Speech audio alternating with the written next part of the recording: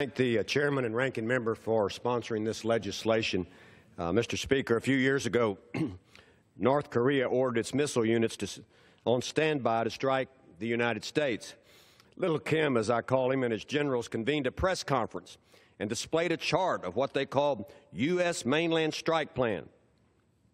The attack plan targeted several major United States population centers, including Austin, Texas. Mr. Speaker, I'm personally offended by that. At the time of this plan, it was ridiculed by international media. After all, the administration was pursuing a passive strategic patience plan. But now experts say that in less than 4 years, North Korea will have intercontinental ballistic missiles capable of raining down nuclear weapons on the entire United States.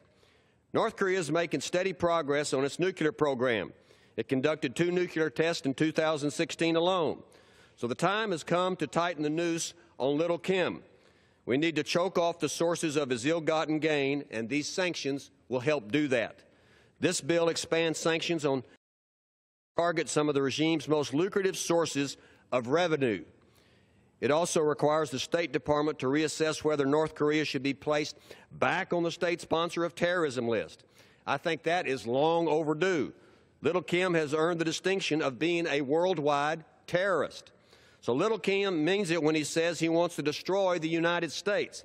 He even wants to put ICBMs in submarines and send them off the coast of California. He cannot be allowed to do this mischief. He needs to know the United States means it when we say that we will protect the American people. And that's just the way it is.